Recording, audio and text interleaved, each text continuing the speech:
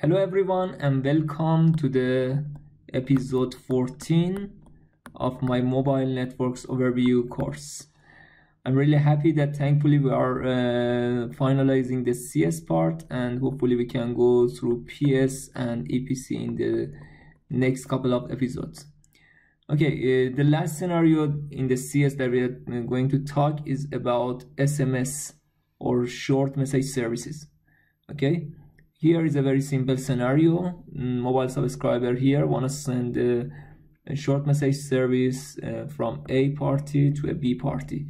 So a CM service request with short message type will send to serving MSC, or it can also be the VMSC. Okay, then an internal message from VMSC to the VLR will send to check the send info for the MO SMS, because it should check the service of the subscriber here in VLR, maybe whether he can send SMS or not, and some other information.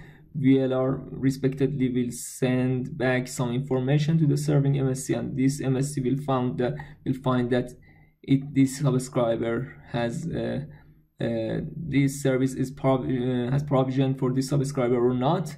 Then through the map protocol, as you know, we are talking here in this episode in the CS part, but right now in IMS it can also send through some other parameters that is handled on IMS network. Okay, I will talk about them later. But map, you know, is something like old protocol. It sends map MO forward short message to the interworking MSC, or it can be gateway or transit MSC, or in some configuration or some topologies this cannot be done, and serving MSC can directly send this message to the SMS center. So it depends on the network topology. Then then interworking MSC send short message signaling to the SMS center, and SMS center will send an HLR inquiry. Let me clear this for you and see that we can have a HLR HSS here. Then in this part, SMS will query the SMSC will query the query the B party. Okay, then it will send a send routing information request to the HLR, and HLR or HSS send back SRI ACK with the information of the serving MSC of the B party. Okay, then SMS center will forward this message through the serving or G or TMSC of the B party, MSCB. Okay, it depends on the network. So here then it will send an acknowledgement, and we can see short message acknowledgement will receive here, and also MO map forward short message acknowledgement will send to the serving MSC, and the subscriber B, the subscriber A will receive a short message acknowledgement. Okay, and you can see here the this trace is got from a VMSC. The blue message are outgoing message, and black message are incoming. So you can see it's like this.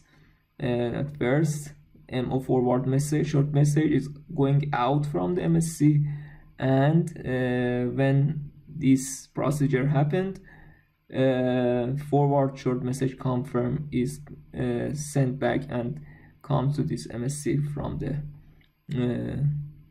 terminating party, and the subscriber will receive the message. Okay, I think for CS part this is enough, and we have introduced right now we have talked 30 episodes about CS part and its services, but you know it's just an introductory course and it doesn't cover everything. We introduce a big picture and a brief talk about each element or scenario.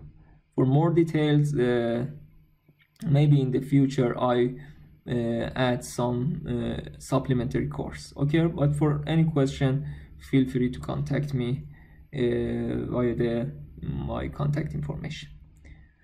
Okay, let's start the PS. PS means packet service or packet switch. PS means packet switch, sorry. PS means packet switch. In CS, we said that, for example, if a service wanna be established, a circuit should be established for that, and like mobile or telephone when you wanna call. But PS is not like this. First time PS packet switch or data service introduced in the generation 2.5. okay, let me change the in color for in 2.5 G or GPRS, which is General Packet Radio Service.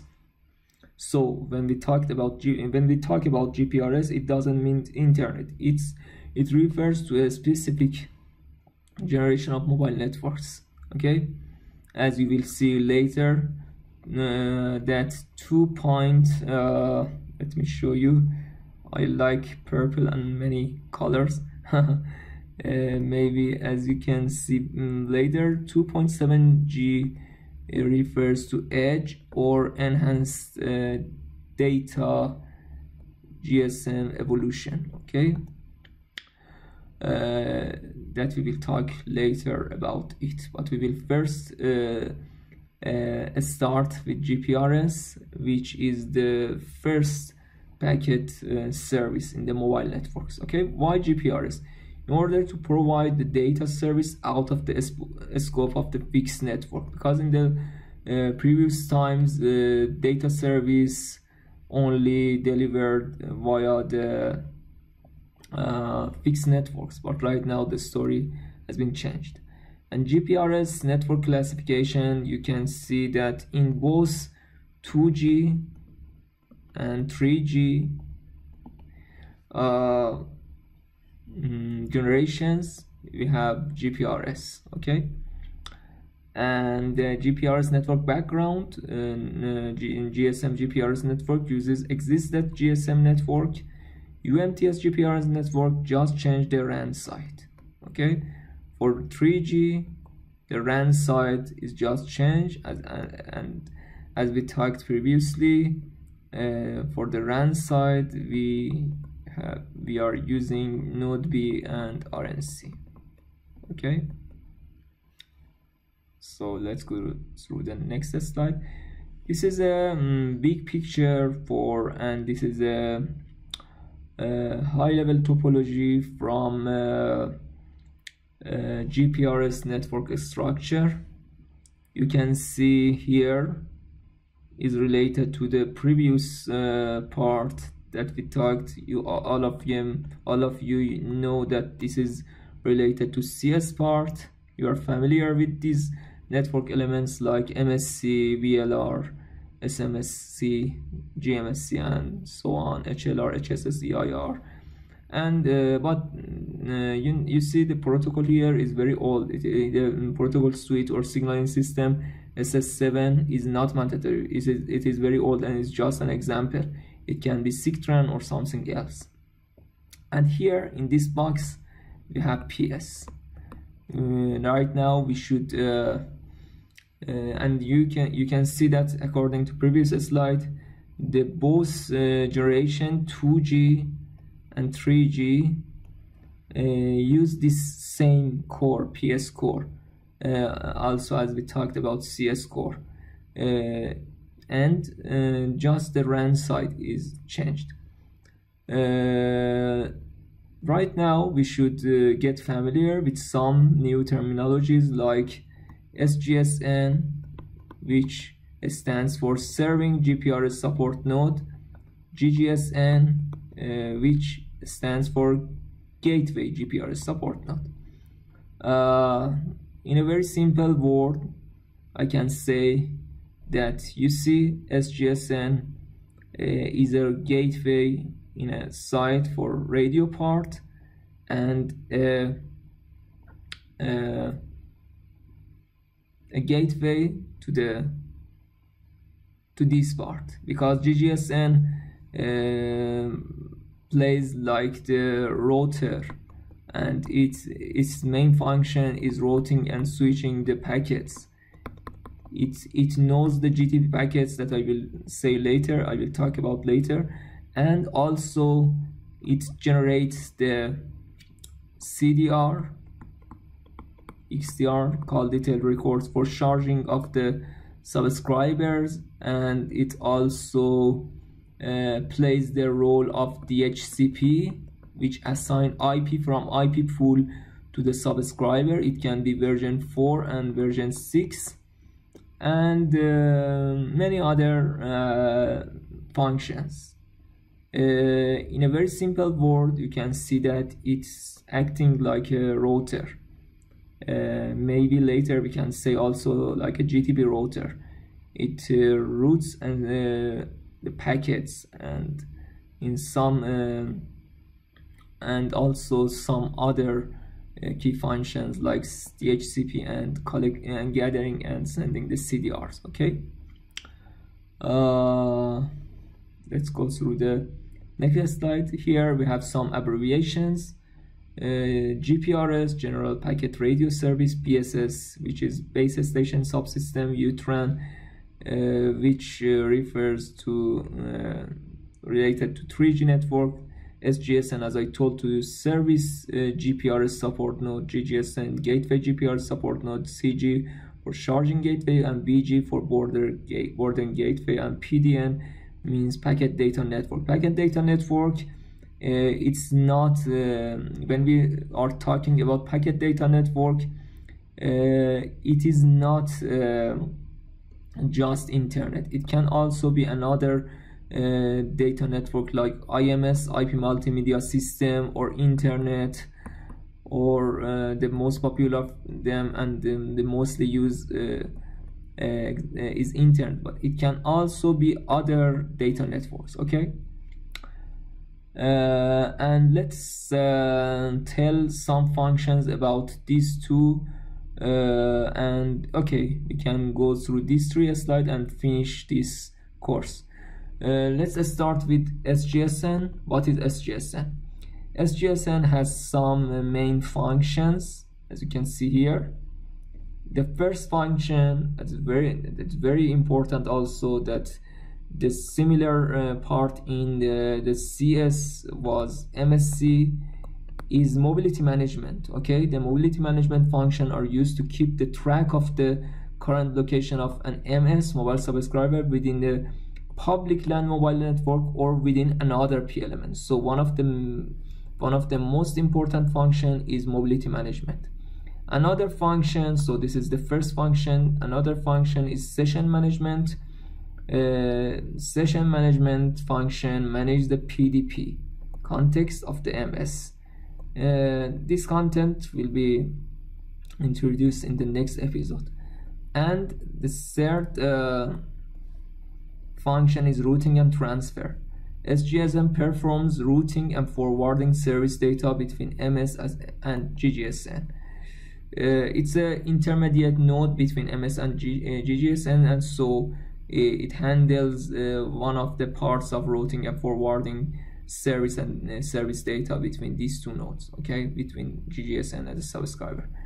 And also some parts of charging SGSN can generate, but as I see in the practical scenarios, usually GGSN do this, but it can also generate, store, convert, and send CDRs and some other security functions and network time protocol. But what is GGSN? GGSN main functions are first, session management function, second, routing and transfer. As I told you, it works like a router, performs routing and forwarding service data between MS and internet or any other data network. Third, charging, which is really important. GGSN can generate, store, convert, and send CDRs, and as I told to you, it works like a DHCP version 4 and version 6, and it allocate IP to subscribers, and also service management, which you can manage the APNs. And charging gateway, as it's the name tells to us, charging gateway is a gateway for charging, so it's real-time collection of GPRS bills, temporary storage and buffering of GPRS bills, and pre-processing and sending GPRS bills to the billing center. Okay, in the next slide we will go through some elementary scenarios and other functions of PS network, and we will also go through some real scenarios through real packets and Wireshark. Hope it would be useful and informative for you, and hope see you again in the next episode. Bye.